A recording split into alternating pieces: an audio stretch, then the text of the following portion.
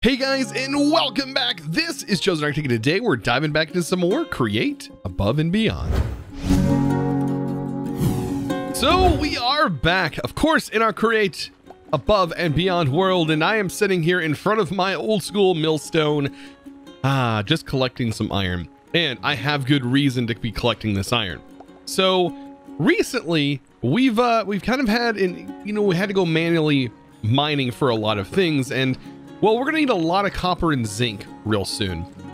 So I've gone ahead and I've thrown a half stack of iron in here to get ourselves some iron dust. We are gonna be focusing on trading stations right at the start, because I think using some of those coins to buy ingots is going to be way better than me going mining, because I can tell you the mining is quite frustrating when it comes to mining for specifically things like copper. Copper requires you to be above WoW level 40, and I've kind of run out of caves underground, or at least it seems that way, without going way out.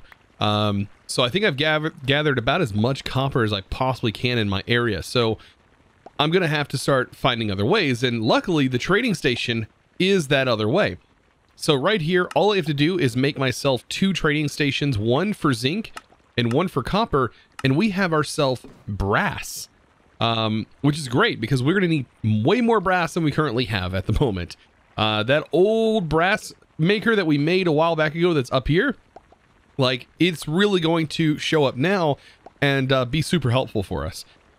So all I have to do is grab this, and we can go ahead and buy this once I have the coin on me, and we can start working on some trades. Now, the reason I am currently collecting iron is because we actually have power cables that are the pipes mod, but are cleverly decorated to look like Invar cables. I didn't even know the pipes mod was in here because it was so cleverly hidden. Apparently we can use the pretty pipes wrench on it, which is actually perfect.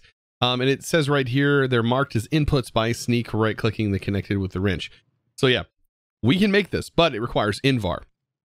So Invar is kind of interesting in itself. We need uncompressed or unprocessed Invar.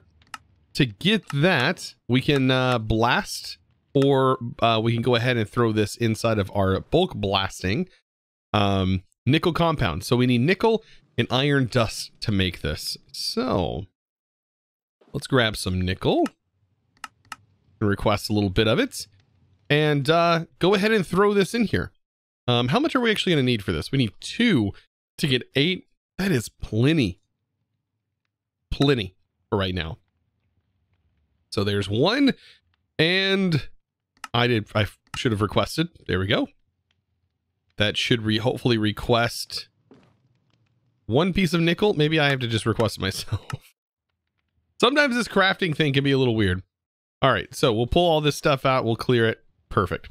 Okay, we'll save that for later, because this has to be smelted. I don't know if this is going to work super quick in this.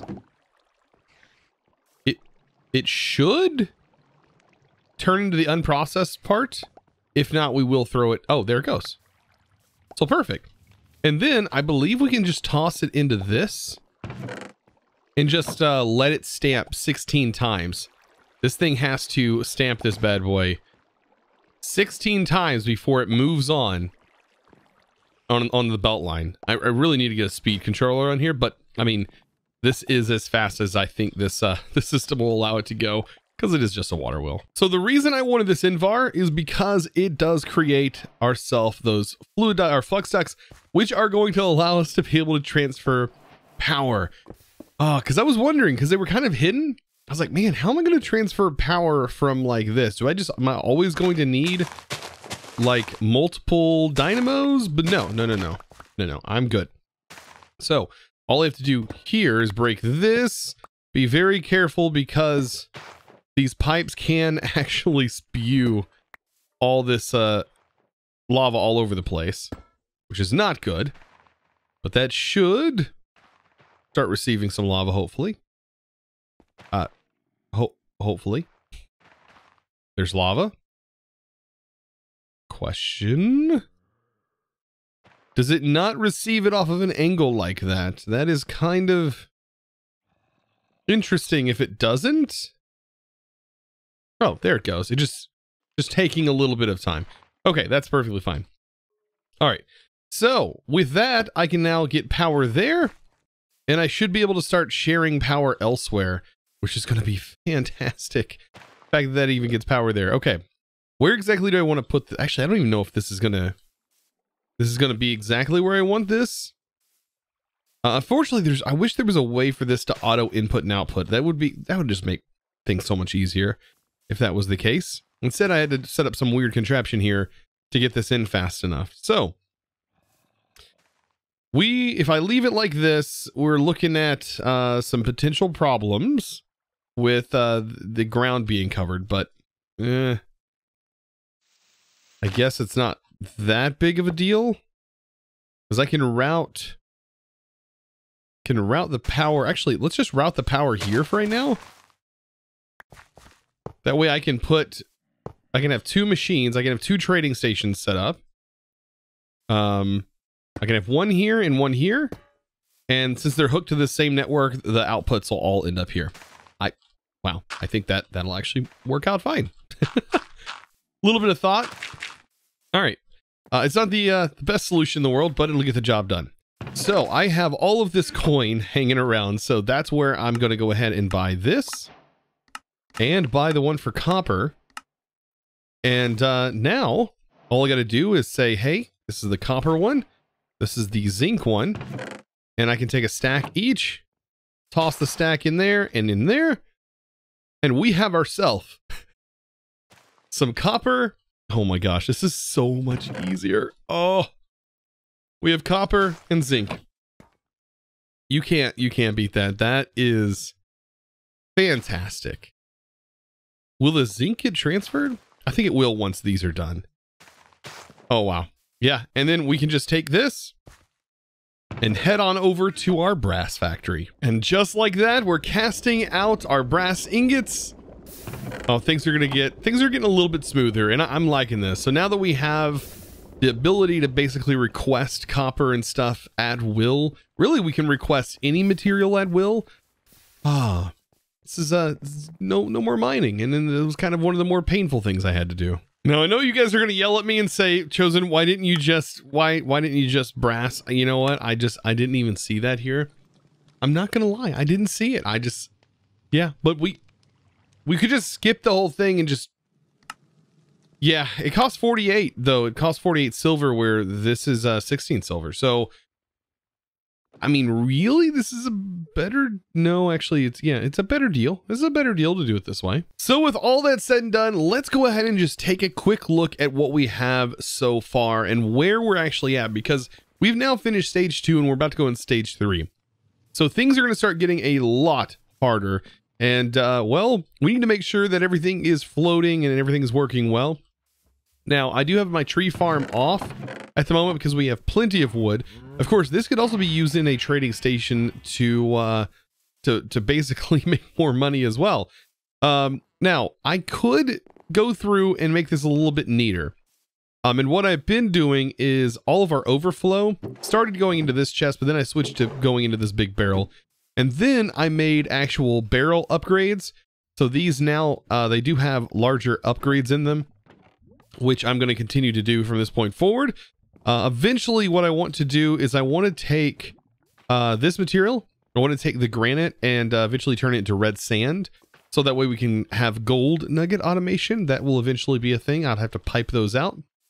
But eventually I want to get these cogs all worked out. I want to get this set on speed controllers and all kinds of stuff instead of where it's at. That'll be something that we eventually do. But right now we mainly need to focus on seeing this. So this right here is full. It's doing its job. Anytime we need these, I'm gonna go ahead and pull a whole line out. At the moment, I'm manually just throwing them over into here.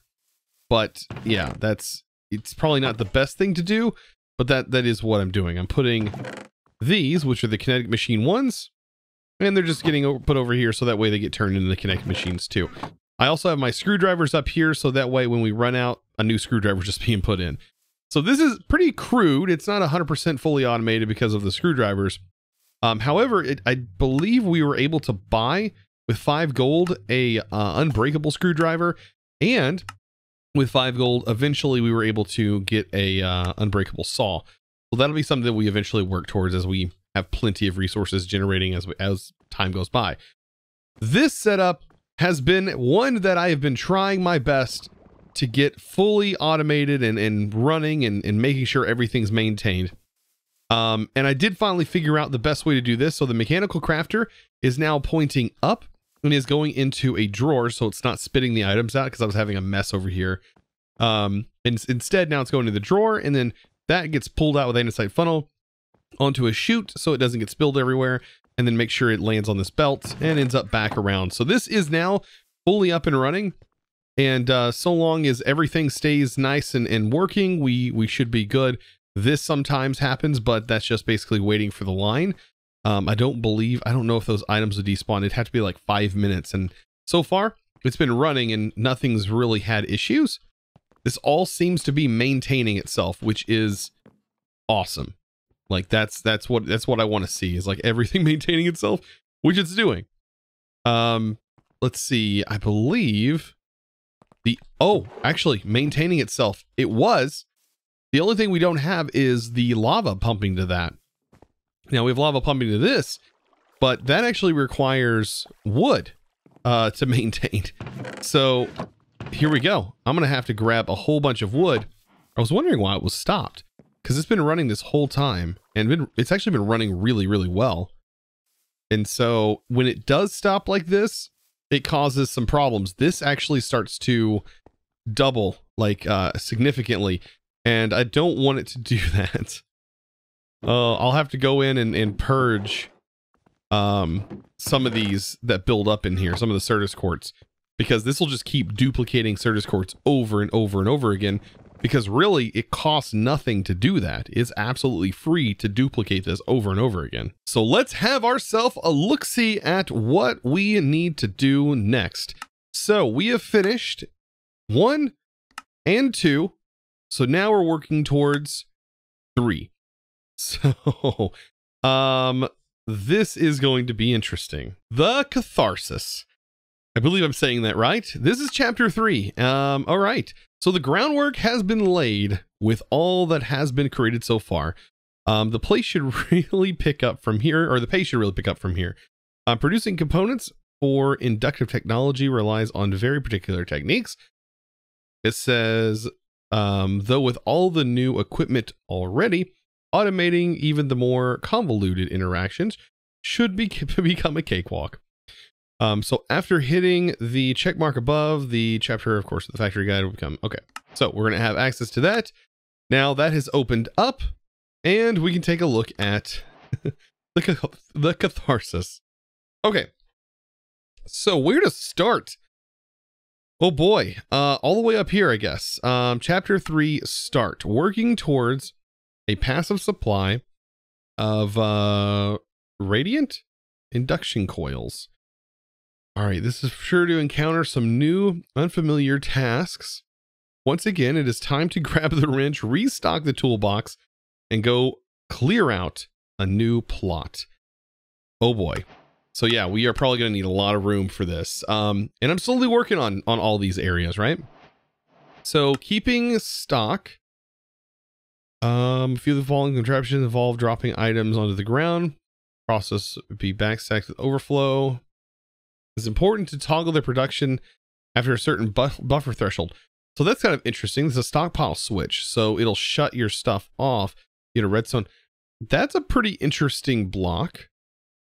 75% stop producing items, which it reads this. But even though we already have sort of like a toggle, I've kind of built like a toggle shut off into everything already.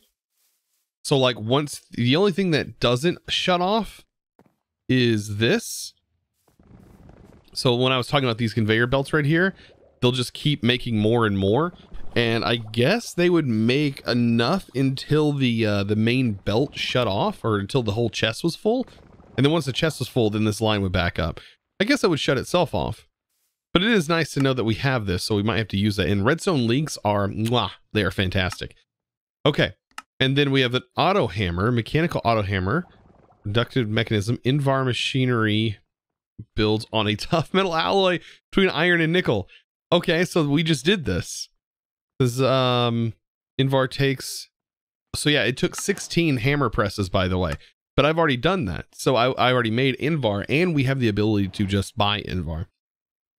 Okay, so express sticks, and then we have more cobblestone, and then we have more sand. Okay, so sand, what is this? Sand will be required to build the explosives needed for the reactor. Thankfully, new standards have allowed you to access the crushing wheel. Ooh, so that is something we need to make. Truly cheap multi-purpose material for cobblestone is making its comeback. Nice. And right here, for the next trick, a supply of wooden sticks is required, whether that calls for a new harvester or just a scheduled shipment from contraption 1 is up to you. The next wooden stick. So I mean, we do have access to wooden sticks, like a new contraption, like this is a thing. Steady supply from 1. I love how it mentions that. It's like, oh yeah, by the way, you're making tons of sticks, but you're probably going to need a better way to do that.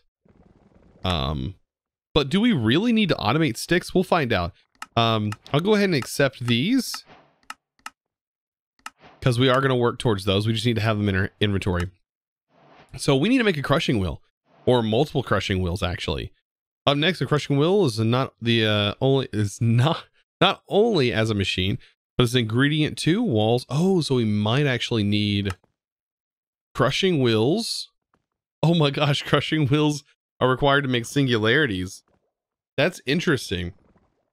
I'm guessing that's the recipe that it was talking about, is crushing wheels are used to make singularities. Kind of makes sense. You put a crushing wheel inside of a crushing wheel and well, the universe implodes. So that totally makes sense. All right, let's go ahead and get this done. We need to make some crafters, and I believe it's like 20 something of them. So let's see, wheel, crushing wheel, and then yeah, 21 mechanical crafters is what we actually need for this. And we should be able to just hook this onto something nearby. But we are going to need a new area, I think, to start working on these projects. So I was thinking about this. I don't have my goggles yet, but I believe that this is going to be able to increase some stress levels here. Now, I know we have access, I believe, to our actual, let's see, create flywheel, like the flywheel. Yeah, we can start to actually make this stuff now. And we do have access to the furnace engine. So that would be the best way to do this. And then also set up some way to fully automate that furnace, so that way it's always generating power. But for right now, these windmills still, I can't beat them. They're, for the price, like, since I have sheep, so many sheep, and it just basically costs absolutely nothing. I believe I hooked 2 of them together like this, and then we can hook that speed controller up to it, and I think it's gonna work a lot better. So I do have 3 powering all of this machinery. And we have some crazy stuff going on here. So hopefully 2 will at least be able to benefit, and then set up in this form factor. I think these are going to work really well. And this is starting a little bit cleaner here. So, and just like that, I have it all set up here. Now, this thing is massive, as you can see. And of course, I can go back here and increase the speed all the way up until this thing starts to say it is stressed out. Now, what I do need is cobblestone. I need quite a bit of cobblestone. And then I'm also going to need sticks. And we're going to have to line this thing up. Now, what I also could do, I think on the back, I don't know 100%, but this mechanical arm, if it was fed the proper items, could potentially feed this entire thing, I think. It would take some storage drawers hooked to the back of this, I believe, and some other things, but it could potentially work. It'd be pretty hard to set up everything, but I think funnels allows that to actually happen. But anyways, for right now, we need to get all of this kind of lined up. So I need to basically point all of these to where I want this to inevitably go. And Let's just go ahead and set this to end up right here. Well, actually, I can't open this chest if it's here. Let's have it end up right there into this chest, because we could have it pop onto the ground, or we can have it go into a chest. But if we go into a chest, we need to make sure these are all lined up, so that way when they end, for example, they end up over here. So this needs to go up, up. These need to go over until they're all facing into this. Just basically like that. Actually, I think that is that'll work. So really, to get this to work, all I need to do is line these all up like this. And I believe it's just sticks. Is that right? Oh, stick on the middle too. And there we go. So it's all going to combine up. And of course, like if I want to make this go faster, let's just speed this up. 32 is probably going to be incredibly fast. And then bam, we have 2 crushing wheels just like that in there. Fantastic. Wonder if this process really needs to be fully automated or not. So I now have some crushing wheels and I have a setup here that is going to definitely work. But the real thing is we need to really automate it. It is going to need to be automated, which means I kind of understand now. This is saying contraption 19, contraption 20-1, 23. All of these are going to be their part of their own contraption. So we need a separate setup that is going to be for sticks. And if I turn this on, I think I should be converting this here. I need to turn this back on and get this thing set up in a much better way. I think at this point we have the ability to automate this and make this much neater. And definitely, like we could definitely set this up so that way we're piping the items out of the chest and getting them into storage drawers. They have to go into something like that, and it's going to make this a lot more efficient, and I can leave this running now. So one thing that's going to super help me out with this is a drawer controller. This is going to make things so much easier. I'm going to go ahead and basically separate this, and I'm going to raise this up higher, and we're just going to have a chute that basically goes straight into a drawer controller and fills these things up. That's going to be how it's done. I've got to set this up, and this is going to be so much easier to maintain. So I ended up getting several things done off camera. I switched this to a water wheel to make it a bit faster at clearing out all of the stuff that it needs to. As you can see, it's a bit faster now. And this was what was the hardest parts. I made a bunch of brass pipes, and honestly, these are going to be a thing of the future. Yeah, for sure. Inside this brass pipe is a low extraction module. And all I think I need now is the cobblestone generator that I should be able to make with a zinc machine. What was the cobblestone generator, or the igneous extruder? It needed a piston. So let's make a piston. Do we have it? Perfect. And this right here should get us a nice igneous extruder. And of course, we do need an upgrade. And I believe this right here also gives us an upgrade. Do we need, is it just redstone? I think it's just redstone, one piece. With a zinc machine, and that will get us, yeah, an upgrade for our igneous extruder to make sure we have enough cobblestone. No longer are the days of this. We don't need that over here. We can actually use our own. Now, this is where things are going to get a little bit interesting with the pipes. I don't know if I can use the pipes to specifically place things in here the way I want them to be placed. Now, so this is what I thought might happen. So I don't have a great way, and I don't think this will connect. No. So here's the thing. So at least I have the sticks making their way over here, whether they're breaking through or not. They're still making their way to this. And it seems like this was the main inventory that it was trying to connect to. Or was it multiple? So it looks like it was connected to multiple. Like this was how I had it set up, because I thought that it might go into here. Does it need to connect like this? Be able to get them in there properly? because it's not actually going directly in here. Okay, so with that, this actually might be where I set up the thing that I was talking about before. So we might actually get to use this thing. This mechanical arm might actually be able to get this job done with these things right here. So all I need to do, I guess, is place a chest here instead. And we're going to have to set up some filters. This should hopefully connect to this. I think what I need to do is actually connect the pipe to the machine, to the chest.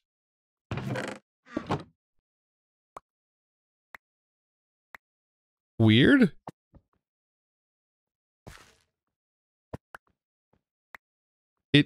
Okay. These pipes can be kind of iffy. Okay. I almost wonder if I pull the other one out of the machine, if it'll fix that. So I'm thinking this should work. So we have all of these andesite funnels facing inwards and they have a filter on them. So this should be able to specify that they get input into this. And that should work. Let me go ahead and pull these out here. Now I have to specify the chest. So this is a little cool thing that you can do with this. We're going to get this all set up. Let me actually get some andesite casing. I'm just going to set it on here. I think I can place it on this block. We'll find out. So I need to click on here. Shift click, I believe. Or just click. Maybe. It should. So this is a deposit. That's a deposit. All of these need to be set to deposits. Just like that. And then this is an input, or does it need specifically depots? Oh boy. So it may not be the prettiest thing in the world, but I think I'm getting it. I kind of arranged things a little bit differently so that way my mechanical arm can work. But we just basically set this as 2 different depots, and then we set all of these as a place that the stuff can go. And we should be able to place it down. And this is the mechanical arm, has 2 inputs and 21 outputs. Organized Zotron. Oh boy. And now we need to basically get this gearing over here. So to do that, let's see, I need a couple of cogs. We might be able to take this cog. Oh no, actually no, we can't do that. Let's use the smaller cogs. And you could, we can't use a belt either. Yeah, cog should work. You guys are getting to like literally see my mind working here. So a cog going this way, and we should be able to get that power to transfer literally from changing by placing down a couple of gearboxes.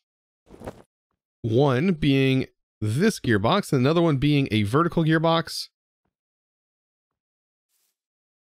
Like that. And there we go. So this should slowly but surely get it done. It's not going to be crazy fast or anything, but it is going to work. And it will take its turn. Interesting. How cool is that? As you can see from the front, it'll do its thing. Now, the only thing we can do here is, of course, speed this up till it's overstressed. It's overstressed. Still overstressed. It's not overstressed there. Is it overstressed here? So at 96, it's overstressed. So I just need to turn it down to 80. And this machine is running off these 2 windmills. And watch as it does its magic. Boom. And there we go. It went to the chest. So this right here is now automatic. That's pretty cool. Well, guys, with this, I, of course, hope you enjoyed today's episode. Of course, I do want to give a huge shout out to the sponsor of today's video, and that is going to be a huge thanks to Paystan. Thank you so much for your amazing support over on Discord, becoming a Discord premium member. Absolute boss. Thank you so much for your amazing support. And of course, guys, if you're interested in joining the Discord, be sure to do so. It's discord.gg/ChosenArchitect. And of course, we do have a vanilla sub, or not a sub server, a vanilla public server that I would love for you guys to join. It's absolutely kicking now.